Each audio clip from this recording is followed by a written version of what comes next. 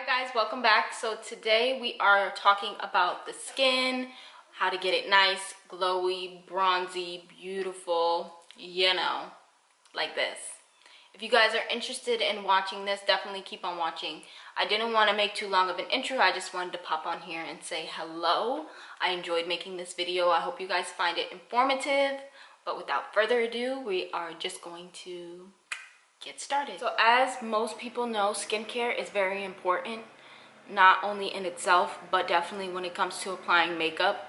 How can you possibly sit and want to apply makeup to your face without a clean canvas and still expect it to come out looking good? So the first step into making your skin glowy is definitely taking care of your face. The first product that I like to go in with is a toner or an astringent.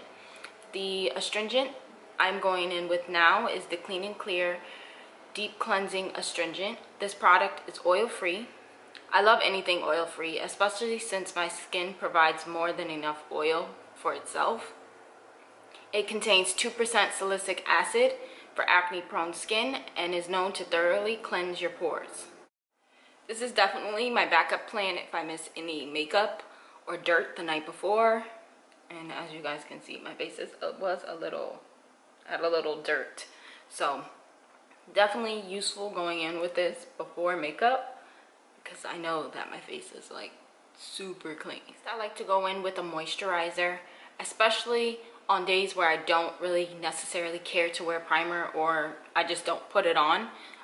I at least want a barrier between my skin and my makeup, so moisturizer is definitely a step that I do daily. Since the goal is to have an overall glowy appearance, the type of moisturizer you use is very beneficial and can have a lasting effect on your makeup. I have been loving the CeraVe Moisturizing Lotion. It's a very lightweight formula that provides 24-hour hydration and it won't clog your pores. Moving on to makeup preparation and the actual application of the makeup itself, I like to go in with multiple primers to kind of prep my face for that natural dewy glowy look. So you'll see me go in with several different products, but each product has its own benefit, and you don't necessarily have to go in with all of these products. You can just choose one of the three. You can use all three, whatever it is, it's up to you, but this is just my preference. So I'm gonna start off with the Too Faced primer, and this primer is definitely my first choice for this kind of look. It hydrates the skin for a dewy looking finish. It also has coconut water and its probiotic based ingredients and skin revivers. This is a silicone free primer and it's very proactive. So I like to focus this product mostly on my T-zone area. You don't necessarily have to use this primer. You can go in with other primers of your choice. Two different options that I have here with me is the MAC Stroke Cream, or for a drugstore option, you can use L'Oreal Paris, the new, well, it's not new anymore, but it's the Magic Lumi Light Infusing Primer, and this adds an additional glow to your skin.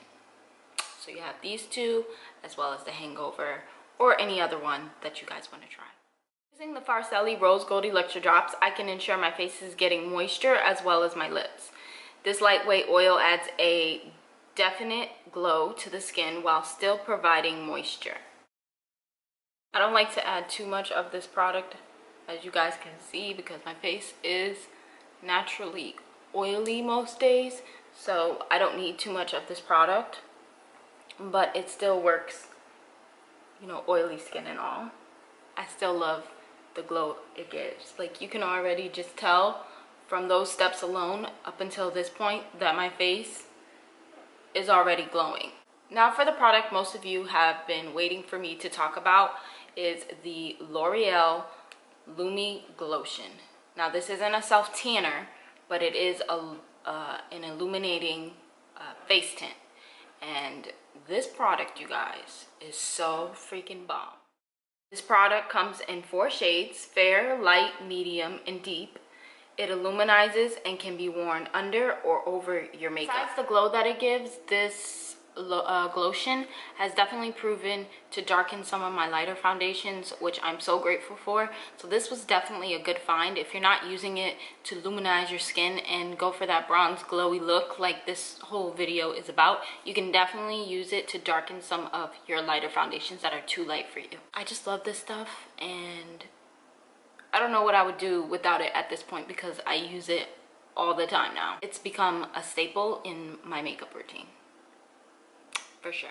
So now for the foundation, I have chosen to use the Nars Sheer Glow foundation, and I chose to use it for two reasons. One, the name, obviously, sheer and then glow. I want something that's glowy. I don't want something that's mattifying. If that's your preference, that's your choice, then by all means use it. But for me, I wouldn't necessarily recommend to use a mattifying foundation or mattifying anything to get glowy skin. It's just the opposite, and it doesn't really make sense. Two, this is my favorite foundation of all time. This foundation does have vitamin C, which brightens the skin, and it even evens out your skin tone. And it is said to be for normal to dry skin, but again, I love it, and I really don't find any problems with using it on my oily skin. So guys, I applied my lashes, my contour, my concealer, and my powder. The reason why I didn't do it on camera is because it's not necessarily essential to making your makeup look glowy and flawless. But if you're confused on what kind of concealer to use, I would suggest using a breathable creamy concealer versus, or liquid concealer versus like a cream. I would suggest using that under your eyes. If you want to know what I used this Lasting Finish Breathable Concealer by Rimmel. And I am wearing the Jasmine Brown lashes in the style Curly Queen. These ones are my lashes, and I really love these lashes. So that's what I used. Now moving on to bronzer, I am going to use my favorite and pretty much the only, not the only bronzer I own, but the only glowy bronzer that I own. And I promise you guys this will be the last time I use this bronzer in a video for a while. I purchased a new one. Once it gets here, I will be doing a review on it with some other products that I have. But for today, we are going to go in with this Makeup Revolution bronzer that you guys have seen over and over again. But I just feel like it gives such a beautiful glow. This bronzer is vegan, it's cruelty-free and gluten-free, it's full of glow. Pigment is definitely not an issue, and it applies so beautifully on the skin. So the final step is highlight, and I have many highlights, but I figured the best one to use for this kind of tutorial is the Fenty Beauty. I actually have two here, this one, and I also have this one. So this bigger one is Diamond Ball Out, it's the newest one.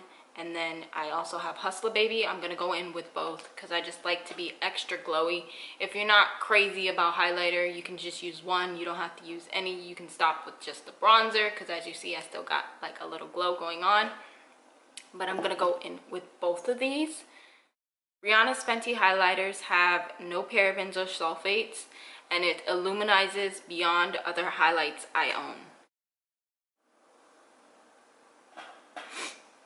And just to kind of set this highlighter into my skin so it's not sitting on top of it, I am going in with a beauty blender just to really blend it into my skin. And of course, you can't forget your setting spray. I'm going to use the Morphe setting spray, and I'm just going to spray that on my face. And you're good to go. Dance with me, move your feet and feel it in the space between. You gotta give yourself a moment, let your body be.